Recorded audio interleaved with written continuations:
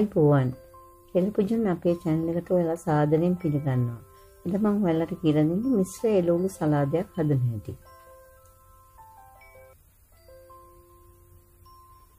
අවශ්‍ය ද්‍රව්‍ය ලයිස්ට්ක් මෙතන තියෙනවා. පිපිඤ්ඤ, කැරට්, තක්කාලි, ලොකු ලුණු, අම්මිරිස්. මේ ද්‍රව්‍ය ටික මෙතන තියෙන්නේ. පිපිඤ්ඤ ගෙඩි හොඳට සුද්ධ කරලා තියෙන්නේ. ඊළඟට කැරට් මම සුද්ධ කරලා තියෙන්නේ. තක්කාලි හොඳට සෝදාගෙන තීරුණු ගෙඩිය සුද්ධ කරලා තියෙන්නේ. අම්මිරිසත් හොඳට සෝදලා ගම්මිරිස්, ලුණු කුඩු උඹලකට. දැන් අපි මේ කැරට් ඊළඟ පෙති වලට කපා ගන්නවා. අපි කොටු කපන්නයි යන්නේ. කපාගත්ත පෙති මේ විදිහට අපි අනිත් අතට කපලා කොටු කපන්නයි මම හදන්නේ. මේක දික් අතට කපලා අනිත් අතට කැපුවත් ඔයාලට කොටුවක් කපා ගන්න පුළුවන්. ඒක කපන්න නැතුව ඔයාලා කැමති හැඩයකට කපා ගන්න. මේ විදිහට කොටු ඇටෙන්ද කපා ගන්න. වරක් පහසු විදිහට කපා ගන්න.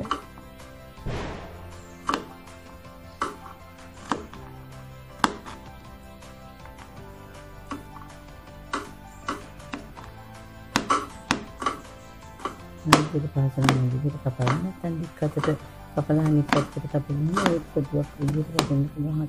හරහට කපපුවාම මේ කපාගත්ත කැරට් ටික මේ තියෙන්නේ. මේ විදිහට කොටු ටිකක් කපා ගන්න. කැරට් කල දෙකක් කරගත්තාම අපිට 3-4 දිනක් විතර ඉන්න පවුලකට ඉතාමත් ප්‍රමාණවත්. ඒක නිසා මේ විදිහට කුංචිට ඔයාලා මේක ගෙදරදී හදා ගන්න හරි ලේසි. කැම කන්න ඉස්සර වෙලා ගොඩක් වැඩ නැති නිසා මේකේ අපිට හරි පහසුයි. දැන් මේ කපාගත්ත කැරට් තියෙන නම් මේක යන්තමට රත් කර ගන්නවා. අපි උණු වතුර ටිකක් හොඳට උතුරෝලා ඒකට දෙහි බින්දුවක් දා ගන්න ඕනේ. ඒකට මේ දෙහි දාන එකේ තේරුම මේ කැරට් වල තියෙන කහට පිළින ගතිය නැති වෙනවා. ඒ වගේම අර කැරට් වර්ණයේ ඒ විදිහටම රැකෙන්න ඕන නිසා අපි මේ දෙහි බින්දුවක් විතර දා ගන්නවා. දාලා වතුරේකට අපි කපාගත්ත කැරට් ටික දෙනවා. අපි කියන්නේ බ්ලාන්ච් කරනවා කියන්නේ ඒ විදිහට මේක යන්නට නාඩියක් විතර වගේ. තන්වීමක් නෙමෙයි. සම්බන්ධයි අපි විනාඩියක් විතර අර කැරට් අමුයෙන් කන්න අපහසු නින්දා අන්තිමට රත් කරගන්නවා. දැන් මේ වතුර ටිකක් පෙරලා වෙන් කරගන්න ඕනේ මේ කැරට් ටික. මේ වගේ දැලකින් අපිට පුළුවන් වෙන් කරගන්න. දැන් පොඩි වෙන්නේ යන්තමට තැම්බිලා තියෙන්නේ. අඬ පුළුවන් වෙන්න මේ විදිහට අපි වාජනයකට අයින් කරගන්නවා. වතුරෙන් අයින් කරගන්න ඕනේ. වතුරේ තිබ්බොත් තිය රස එනවා, තැම්බිලා වැඩි වෙනවා. මේ මම අයින් කරගත්ත මේ ටික තියෙන කැරට් ටික දැන් ඊළඟට මම පිපිඤ්ඤ එක පැත්තකින් තියලා වතුර ටික පහින්ද තියලා මම පිපිඤ්ඤ ගෙඩිය කපා ගන්නවා. පිපිඤ්ඤ වල මම අයින් කරගන්න ඕනේ. නැත්නම් මේ පිපිඤ්ඤ වල වතුර ගොඩක් එන හින්දා මේ පිපිඤ්ඤ වල මන්දේ අයින් කරගන්න ඕනේ. දැන් පිපිඤ්ඤ දානකොට අපි කපලා පැත්තකින් තියා ගන්නවා. මොකද මේ කෑමට විනාඩි ගානකට ඉස්සෙල්ලා සේරම කලවම් කරගන්න නැත්නම් පිපිඤ්ඤ වල වතුර බේරෙන්න පටන් ගන්නවා. ඒකින්ද අපිට විනාඩි ගානකට ඉස්සර වෙලා ඒක සකස් කරගන්න පුළුවන්. අපි ඒක ඉස්සෙල්ලා මේවා කපලා පැත්තකින් තියා ගන්න ඕනේ. මේවා කුටු කපලා මේ විදිහට එක් අතට කපලා අනිත් අතට කපලා හොඳට ලස්සන කුටු හදා ගන්න පුළුවන්.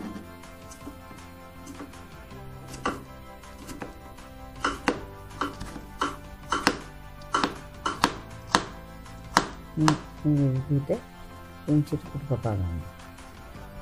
මේ වගේ සේරම පිපිඤ්ඤ ගෙඩියම කපා ගත්තම පැත්තකින් තියනවා. මෙහෙම තිබ්බට වතුර බේරෙන්නේ සේරම එකතු කරන් පස්සේ ඒ නිසා මේක පැත්තකින් තියන්න. තරහදී කෑම කන්න විනාඩි ගානකට ඉස්සෙල්ලා සේරම කලවම් කරගන්න. ඊළඟට අපි තක්කාලි ගෙඩියක් අරගෙන තක්කාලි ගෙඩියක් කොටු කපා ගන්නවා. මේකෙත් මදේ ඉවත් කරගන්න ඕනේ. මොකද මේ නැත්තම් මේක වතුර ගතියකට වතුර බේරෙන්න පටන් ගන්නවා. ඒක නිසා ගොඩාක් ඉදිච්ච තක්කාලි මේකට ගන්න එපා. පොඩ්ඩක් යන්තමට ඉදිච්ච තක්කාලි ගන්න. අමුමත් නෙවෙයි. ඒ කපාගත්ත තක්කාලි ටිකත් මම පැත්තකින් තියාගන්නවා. කලවම් කරන්නේ නැතුව පැත්තකින් තියාගන්නවා.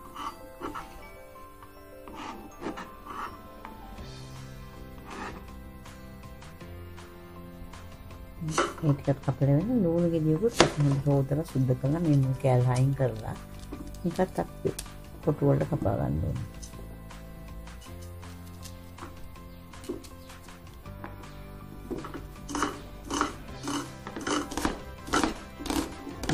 මේක කපා ගත්තාම කොටු වලට පත්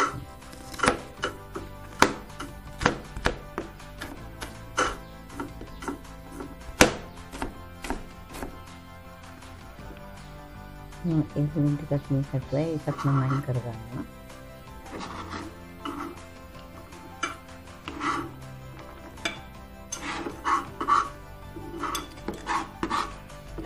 මම එලවලු ටික කපලා ඉවරයි.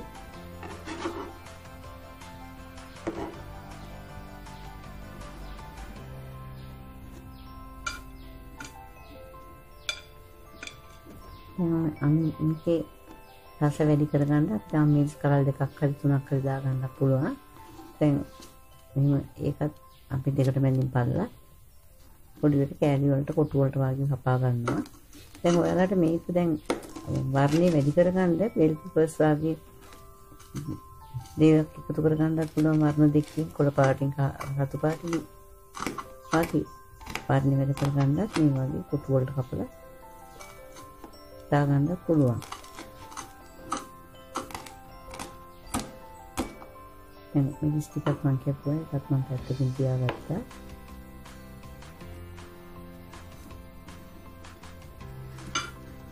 මේ විදිහට අපිට කපා ගත්තාම ඉක්මනින් සලාදයක් හදාගන්න කාට වුණත් පුළුවන්. ගෙදර කෑමට මේ විදිහට කපස් කරගත්තා. ඉස්සෙල්ලාම අමිරිස් ටික අපි වාජනයකට දාලා ඒකට අවශ්‍ය අනිත් ද්‍රව්‍ය දානවා. අපි ලුණු ටිකක් දාගන්න. ලුණු ටිකක් දාගන්න. පස්සේ මදිනේ සත් එකතු කරගන්න පුළුවන්. ඊළඟට උම්මර කර පොඩ්ඩක් එකතු කරගන්න ඕනේ. මේ විදිහට අතින් පොඩි කරලා පොඩ්ඩක් පොඩි කරලා ඒකත් එකතු කරගන්නවා. අනිත් කුටි හදු ගාලියක් විතර. ඒ හදු ගාලිය ප්‍රමාණවත් පොඩක් සැරක් ගන්නත් බැරි නිසා ටිකක් ඉඳලා ගන්න. ඒකට දෙහි ඇඹුල් පිළි භාගයක් විතර දාගන්න. අපි සේරම ඒ ටික එකට කලවම් කරගන්නවා.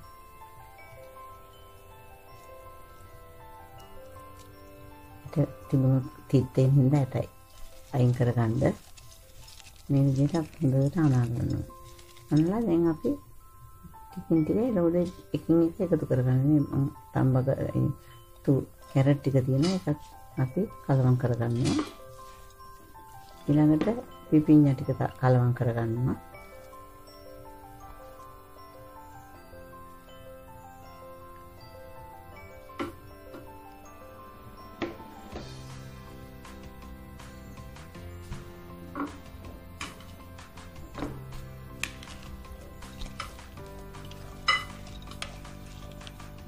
දැන් මේකට ගම්මිරිස් දාලා තියෙන නිසා අත දාන්න පුළුවන්. ඒක නිසා මේ වගේ හැන්දක් වගේ දෙයකින් අපිට මේක කලවම් කරගන්න පුළුවන්. ඊළඟට තක්කාලි ටික එකතු කරගන්න. දැන් ලුණු කෑලි ටික අපි පස්සේ කලවම් කරගන්න. දැන් අපිට අවශ්‍ය සියලුම දේවල් මෙතන දැම්මා. හොඳට මේක කලවම් කරගන්න.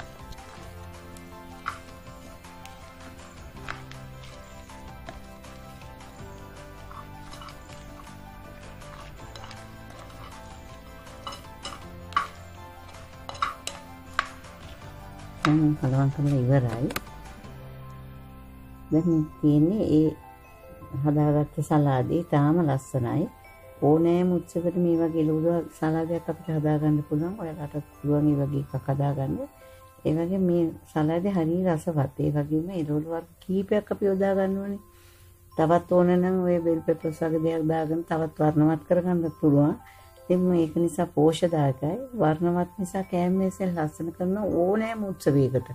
වගේම ඔයාලට ගෙදරදී කණ්ඩත් මේ විදිහට පහසුවෙන් එළවලු සලාදයක් හදා ගන්න පුළුවන්. ඉතින් ඔයාලත් මේ විදිහට එළවලු සලාදයක් හදලා ඔයාලා මේ වීඩියෝ එකට කැමති නම් ලයික් කරන්න. අපේ හෙළබුදුන් channel එකට subscribe වෙන්න. කමෙන්ට් කරන්න. යාළුවෝ අතරේ share කරන්න.